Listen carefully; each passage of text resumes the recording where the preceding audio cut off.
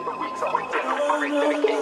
I was young, never had a brain for trees. Slush puppy kids swap brain for freeze. ES the game changer, I change degrees. Cause a blizzard anywhere I take. So hey guys, what is going on and welcome back to a new video here. That just gives my garage door shut in. I thought I'd give you an update. If you have seen my bike reveal, I've had some actually tragic news.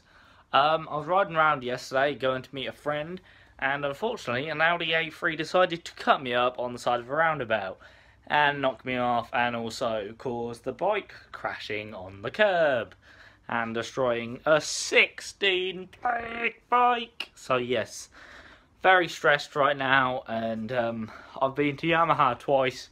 I'm going to show you the footage later of me going down there because there was some stupid drivers again earlier. I've just done a couple of things to it, but I'm going to show you the damage now. So before anyone goes blah blah blah, this is that. The Audi guy did drive off. He didn't care. He just went away and didn't come back. So I did get the police involved and they were looking. But I don't think anything's going to happen about it. So, you know, it's one of those things. So I'll show you the mods now and what damage is actually done to the bike. So visually, it all starts up just the same. 603 miles on it. I need the oil serviced. That's getting done next week. Next Tuesday I get the full Acura Provic titanium system put on it.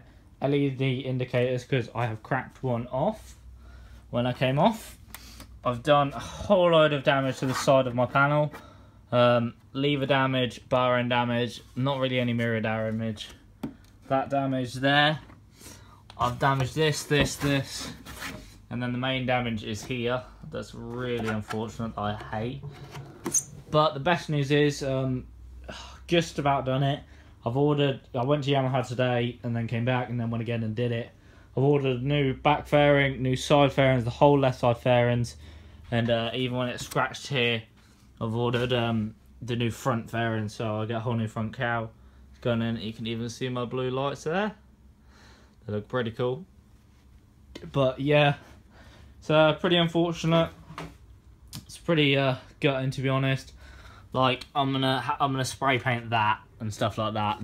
They're coming off. I'm gonna put a seat cowl on it eventually. The main thing that upset me is this. I've damaged my brand new shiny wheels.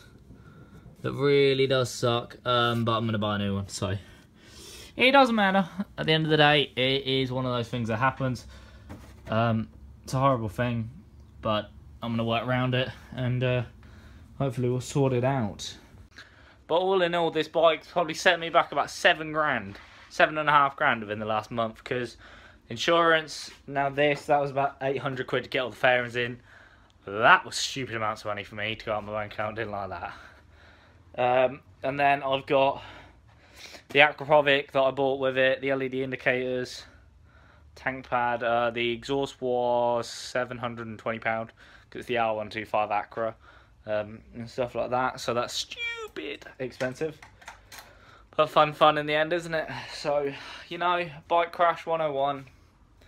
It is down, unfortunately. It wasn't my fault, and I'm really sad about that, but oh well, it's one of those things, isn't it? It happens. Unfortunately, I was the person to happen to on a 16-plate bike.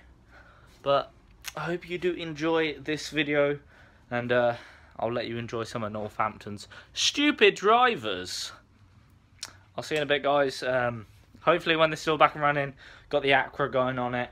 I'll be buying a GoPro eventually when I've sorted out all my money situation, obviously, because I'm going to be really skint at the moment for the next couple of months, because I owe the bank a little bit of money at the moment, obviously, because you can expect.